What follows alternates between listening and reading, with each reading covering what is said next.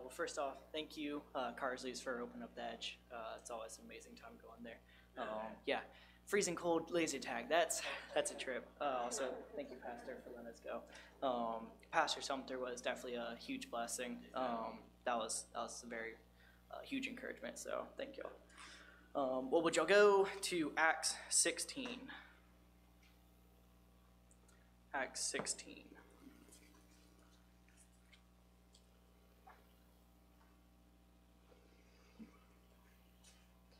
I will begin reading in verse 16. And it came to pass, as we went to prayer, a certain damsel possessed with the spirit of divination met us, which brought her masters much gain by soothsaying. The same followed Paul and us, and cried, saying, These men are the servants of the Most High God, which show unto us the way of salvation. And this did she many days. But Paul, being grieved, turned and said to the spirit, I command thee in the name of Jesus Christ to come out of her. And he came out of the same hour. And when her masters saw that she hope of their gains was gone, they called Paul and Silas, and drew them into the marketplace unto the rulers, and brought them to the magistrates, saying, These men, being Jews, do exceedingly trouble our city, and teach customs which are not lawful for us to receive, neither to observe, being Romans. And the multitude rose up together against them, and the magistrates rent off their clothes, and commanded to beat them. And when they had laid many stripes upon them, they cast them into prison, charging the jailer to keep them safely, who, having received such a charge, thrust them into the inner prison, and made their feet fast in the stocks. And at midnight Paul and Silas prayed, and sang praises unto God, and the prisoners heard them. And suddenly there was a great earthquake, so that the foundations of the prison were shaken, and immediately all the doors were open, and everyone's bands were loosed. And the keeper of the prison, awakening out of his sleep, and seeing the prison doors open, he drew out his sword, and would have killed himself, supposing that the prisoners had been fled. But Paul cried out with a loud voice, saying, Do thyself no harm, for we are all here. Then he called for a light, and sprang in, and kept trembling, and fell down before Paul and Silas, and brought them out, and said, Sirs, what must I do to be saved? And they said, Believe on the Lord Jesus Christ, and thou shalt be saved in thy house. And they spake unto him the word of the Lord, and to all that were in his house. And he took them the same hour of the night, and washed their stripes, and was baptized, he and all his straightway. And when he had brought them into his house, he set meat before them, and rejoiced, believing in God with all his house. And when it was day, the magistrates sent the sergeants, saying, Let those men go. And the keeper of the prison told this, saying to Paul, The magistrates have sent to let you go. Now therefore depart, and go in peace. But Paul said unto them, They have beaten us openly, uncondemned, being Romans, and have cast us into prison. And now do they thrust us out privily? Nay, verily, but let them come themselves and fetch us out. And the sergeants told these words unto the magistrates, and they feared when they heard that they were Romans. And they came and besought them, and brought them out, and desired them to depart out of the city. And they went out of the prison, and entered into the house of Lydia. And when they had seen the brethren, they comforted them, and departed. So this whole passage can be summed up by another verse I'll read. It is Philippians 4:7. It says, And the peace of God, which passeth all understanding, shall keep your hearts and minds through Christ Jesus. Everything that had just happened to Paul was, we would say, just crazy.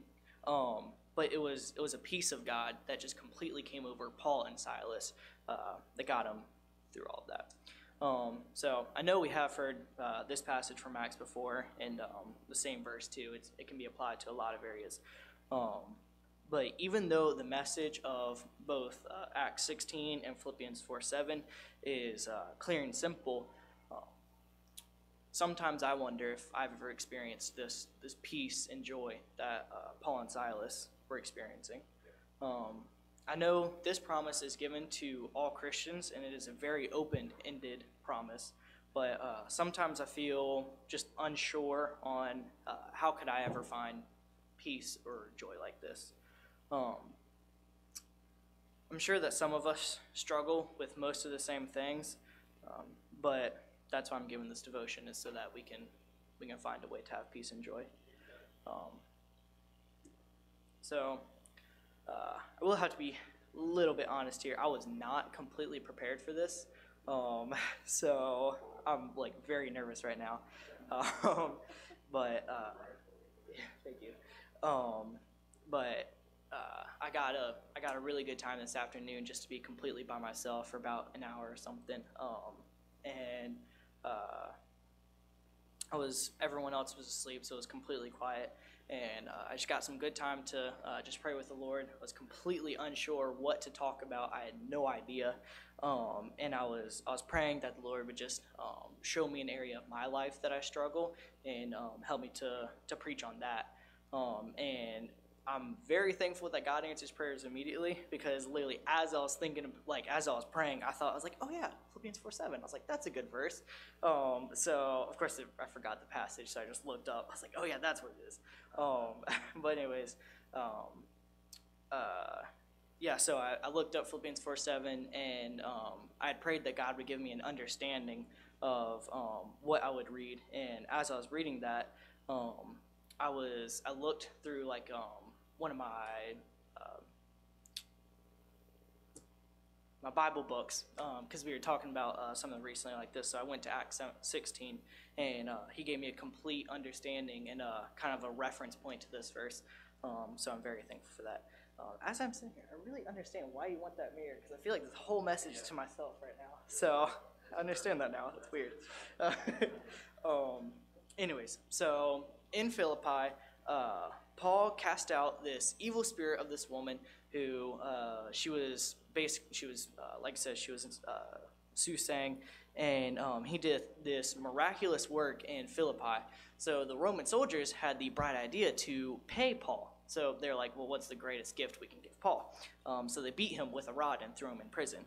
So they beat him with rods, threw him in jail.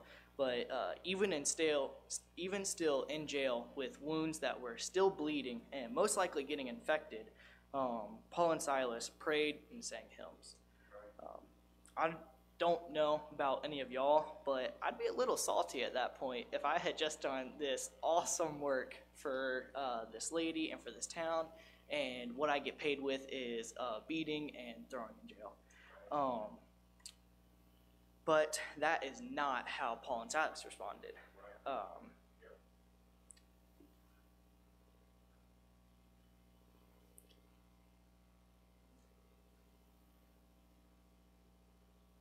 Sometimes my inspiration to offer praise, it dwindles significantly, even if little things go wrong in my life. I just get so used to doing things my way, everything going my way, that it's like one little thing that doesn't go my way, I instantly get upset. And I throw some kind of temper tantrum. I say it's stupid. It's the stupidest thing I've ever heard. I'll throw fits.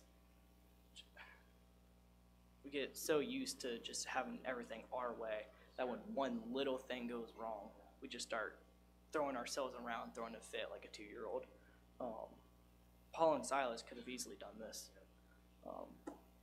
but they didn't at all, because they just had a complete peace of God. Yeah. Back on track, sorry. Yeah, petty things. It's human nature, just petty things we get into. But compared to Paul and Silas, I wonder if what am I doing wrong, or am I not praying enough, or am I missing something? Sometimes you just don't know. But that's why we read the verses before. So let's read Philippians 4, 1 through 9. 1 through 7. But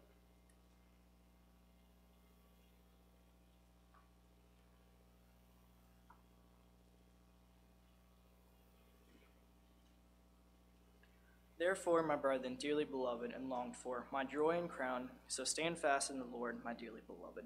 I beseech Euodias and beseech Syntyche, that they may be of the same mind in the Lord. And I entreat thee also, true yokefellow, help these women which labored with me in the gospel, with Clement also, and with other my fellow laborers, whose names are in the book of life. Rejoice in the Lord always, and again I say rejoice. Let your moderation be known unto all men. The Lord is at hand. Be careful for nothing, but in everything by prayer and supplication, with thanksgiving, let your requests be made known unto God. And the peace of God, which passeth all understanding, shall keep your hearts and minds through Christ Jesus. So the main verse I want to look at is verse 4. Rejoice in the Lord always. And again I say, rejoice. If you look at that verse 4 out of context, then it does little to reveal the whole message God is presenting. But we are called to constantly rejoice in the Lord. That's kind of one of the problems I was facing. Rather than praising God for the endless stream of mercy sent my way, you kind of treat God like a wishing well who'd make your life better if you asked enough. Just keep praying like, hey God, can you give me this? Can you make my life just a little bit better? Just give me a little bit more of that. It's not who God is. It's not what He's there for. As we learn from Paul and Silas, the peace God provides does not come from a life of luxury and ease, but God's peace comes despite the terrible things the world does to those who are saved. Paul and Silas were unjustly beaten and thrown in jail, but their hearts and minds were at peace as they solely focused on God's grace. They had nothing else on their mind but the grace of God. Even though they had every right to be upset, they didn't think about that. From a worldly perspective, that doesn't make sense at all. You got every right to be bitter. You got just like this big gold star on your chest that says, hey, I earned my bitterness. And the world's like, oh yeah, that's true. You can be bitter. You have a reason. That's okay. And they just don't even think about it.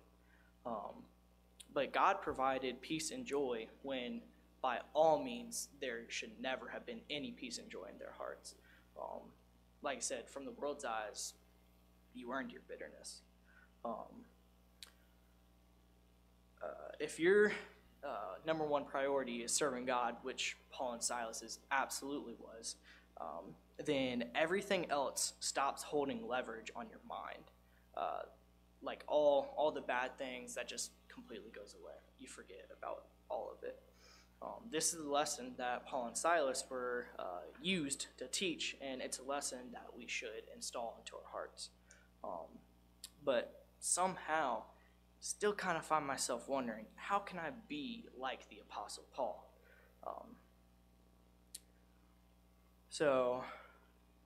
How can I fix myself to God's will so passionately that I only care about pleasing Him? As always, when a question is asked, we should look to the Bible and ask the Holy Spirit for guidance. So let's look at Luke 9:23.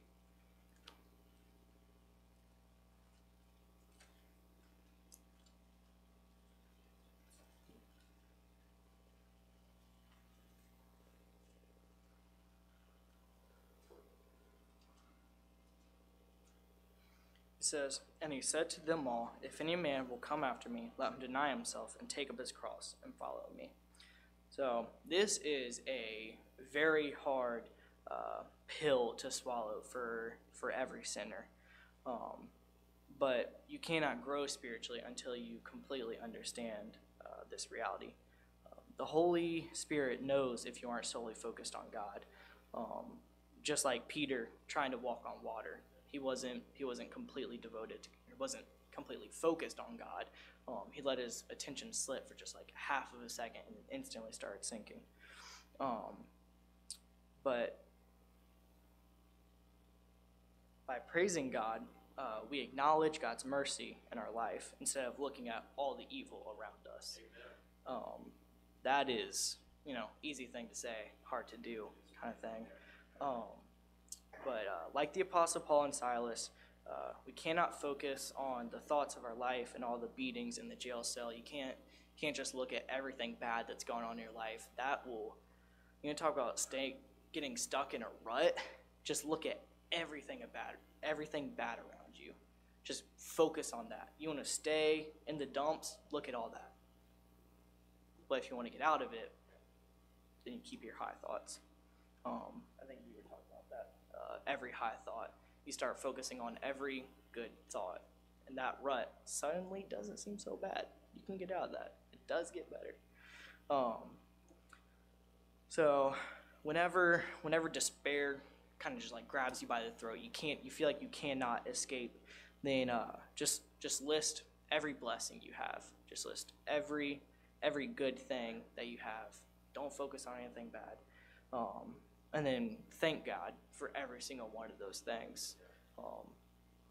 So this takes the focus off of all of your wants, all of your weakness, all of your pride, and it places it on God's shoulders. For this reason, I must praise God daily, because without his strength, I cannot go on. No matter how hard I try, no matter what I try to just say, I'm good, I can push through, I got it, it's fine, I got it. I never have it. It's only through God's strength that we can get it. Paul and Silas knew this truth, and they acted upon it. This example is one that no matter what age you're in, although it can definitely be applied to teens, because 15 is really hard.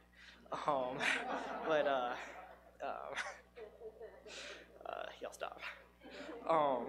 So, no matter what you think is bad in your life, no matter how hard you think it is, there's always a peace of God that can just overwhelm you more than you could ever imagine. It's like take that little bad thing and just like multiply it by like 4 million, and that's all the good that God can give you, the peace and the joy. So like I said, let's continue to follow their example. Just praise God in all things, and God will provide the same peace that he gave Paul and Silas. He will give that to you. Amen. Let's pray. Dear Heavenly Father, Lord, thank you for this opportunity just to share what I'm struggling with, Lord. I struggle with it a lot, and I just thank you for you just giving us this great peace that can just completely overtake everything bad that goes on with our lives, Lord. I just pray that no matter what circumstance we're in, Lord, we can always just keep tunnel vision on you. I just pray that you just be our main focus. I just pray that you just give us a peace and joy now, Lord. I pray these things in your name.